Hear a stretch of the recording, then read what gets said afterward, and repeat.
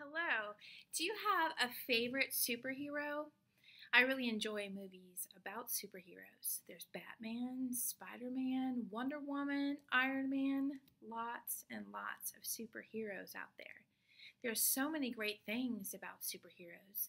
They're brave, they care about others, but one thing that we really enjoy is their awesome powers. Like Spider Man, he can swing from building to building with spider webs. Wonder Woman gets her rope and she twirls it around and she can catch the villains. What do you think the greatest of all superpowers is? What's your favorite? Like me, I really wish I could fly. In the Bible story today, we're looking at 1 Corinthians, and that's found in the New Testament.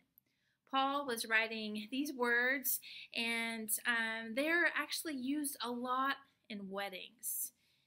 This passage is about love, and I know some of you are going to think that's gross, but love is about so much more than romance stuff. Love is like caring for each other.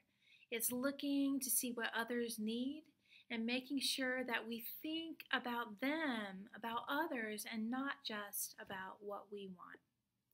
Paul has a lot to say about love.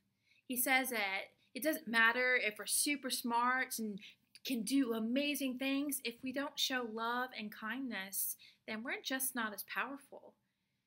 So he says that love, it's kind and it's patient. It's not selfish. It doesn't brag all the time, and it's really important.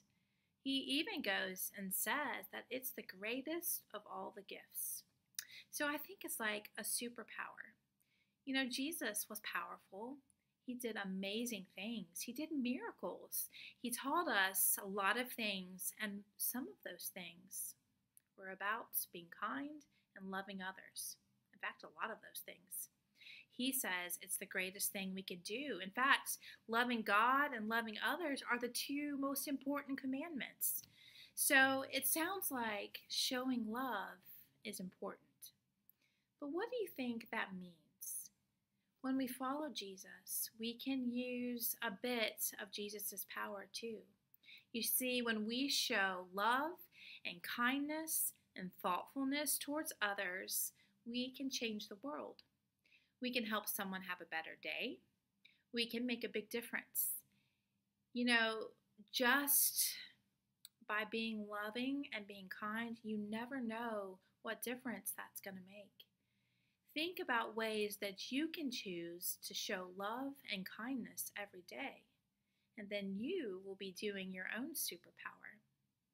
If you need help and ideas about how to show love and kindness, well, you can look to what Jesus has done. Jesus showed us over and over and over how to care for others and to not be selfish. He never left anyone out. He welcomed people. He spoke kind things. He helped people when they were hurting. He shared what he had. He was a good friend.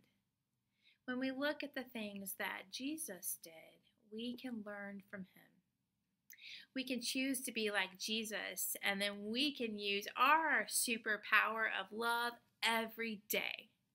Let's remember that love is a superpower. It's so important, and the Bible shows us how to use that power to help others. Let's pray. Dear Jesus, help us to show love and kindness. Amen.